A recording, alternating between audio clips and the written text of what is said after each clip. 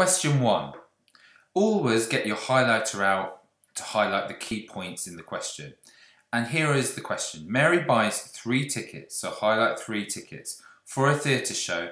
Each ticket costs £50. Mary also has to pay a booking fee. The booking fee is £2.50 per ticket. Okay, keyword there is per. Work out the total amount of money Mary has to pay. So you're asked for the total amount Mary has to pay.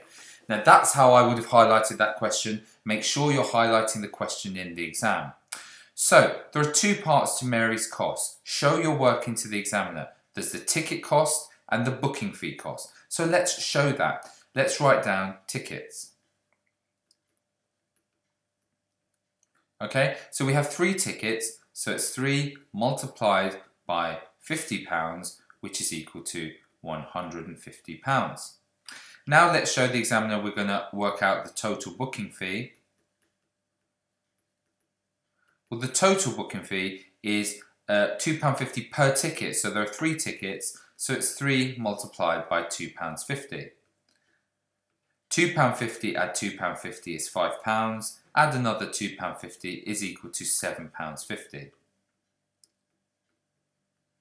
Now we're going to add these 2 up. If you've written them neatly in a column like this, it should be easy for you to add up.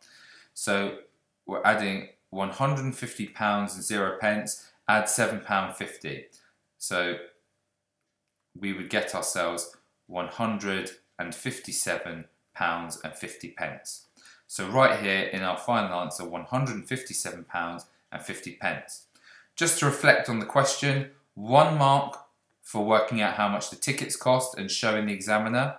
2nd mark for working out how much the booking fee costs and showing the examiner you did that. And the 3rd mark for adding those 2 and writing the final answer down.